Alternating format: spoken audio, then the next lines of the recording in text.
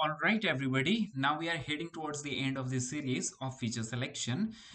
In the previous video, we are done with Elastic Net. Next, which comes in this series is tree-based feature importance, finding the feature importance basis on the tree-based techniques like decision trees and the random forest. So under this segment, we are going to take example of decision trees and random forest. Let me take you to the Jupyter. Before I proceed further, I'm assuming that you already familiar with decision trees and random forest. Just in case not, then I'm going to drop the link of these two videos separately into the description section. Just check that out and let me know in the case of any question and confusion. Okay, now let me take you to the Jupyter notebook quickly and help you understand how to achieve this.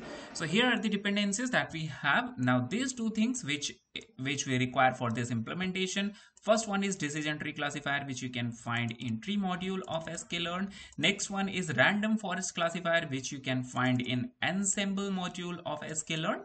Let's move ahead, and over here we have this data frame which has 31 columns, and the same one we are considering in all of the videos under feature selection, almost all of the videos. Right now, out of this data, for not first one, maybe it could for you it could be in anywhere in the sequence. For me it is the first one. This particular column is for target features, right? This one is set of independent features. Now let's just go ahead, and because we are going to do the tree based thing, right, this doesn't require the scaling of the data. So let me directly jump to the train test split part. Here I'm going to say train test split, and into that again I will hit shift plus tab, and from here I'm going to copy the syntax right from here. Let me do this, cleaning a bit. All right, this is done. Train test split is done. Now I'm going to create two instances. For one is for decision tree, the other one is for random forest. Let me just say decision tree d tree, and here I'm going to say decision tree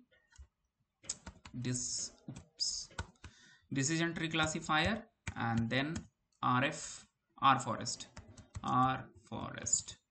All right, and here I'm going to say random forest classifier. Both of these two instances are created. Now next thing is I'm going to train the model, right? So let me just call dtree dot fit, and inside that I'm going to put xtrain comma ytrain,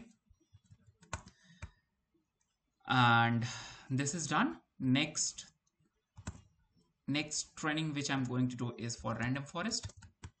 Just don't get confused. If you want to do one only, you can of course do that, but here I'm taking both of these two in parallel, so that's why it is happening. So right, and inside this again I'm going to consider xtrain comma ytrain.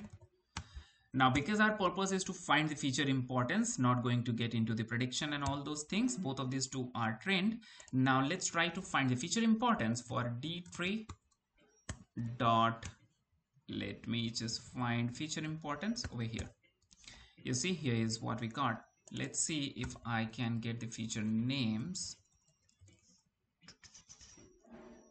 Features, max features, we don't have that. All right, let me see. I'm trying to find that. If that's something which is going to get long, then I would leave that. So these are all set of features. It's not simply telling you the importance of this against it, but you can achieve that. Okay, now but before that, let me give you the importance of random forest, importance that we have got. Let me repeat this again. Okay, dtree dot feature importance, this is what we are getting. And for random forest, let me see what is it that we got. Random forest dot feature importance, this is what we are getting. Okay, so random forest looks like more, you know, lenient compared to the decision tree. Okay, because in decision tree for many of the features it is saying zero importance, while random forest seems to be giving some level of importance to each of the features. Now let's try to map each of these two against the features. Okay, so for that, here I'm going to say create another object, feature importance, and I'm going to take this here, let's say, okay, features comma D importance, which means here I'll take the importance from decision tree, and here I'm going to say RF importance.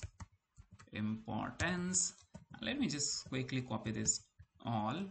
For this in zip, I'm going to concatenate all these three. So first of all, here is my data set. You see X. Out of X, I'm going to take set of all the features, which is X dot columns. This gives me all the features from the data set.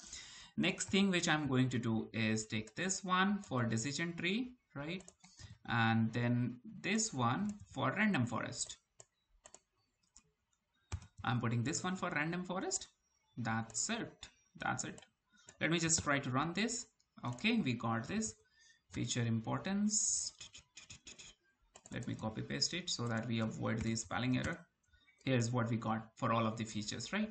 Now I'm going to convert this into the data frame, and here I'm going to say df equals to pd.dataFrame. So for your information, I have already imported pandas over here and defined that as pd. Okay, so that's where when I say pd, that means I am referring to pandas over here. Now I need to supply the set of column names over here.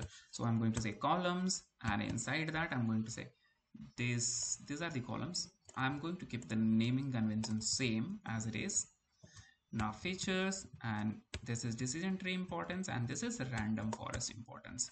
Right, now let me just try to print this data, and let's say head. So here is what we got, right? Let me try to sort this data first. Okay, sort values by, and because here we are going to do the sorting on decision tree importance as well as random forest importance both, so that's why I'm going to supply both of these two in form of list, and here I'm going to say ascending equals to false. Right, now let's just see how it goes. Now I'm going to take top 5 only.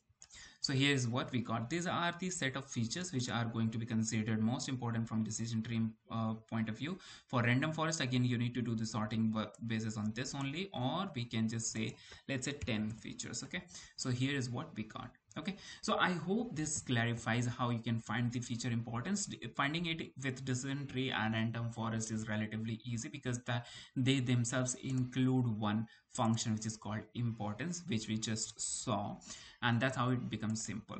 So I hope it was clear for you to understand. Just in case of any doubt, do not hesitate to put that into the comment section. I'll definitely try to answer that. And with this, we are done with this complete series of feature selection, and I highly encourage you to go ahead and make use of it. Thank you very much. Wish you very good luck.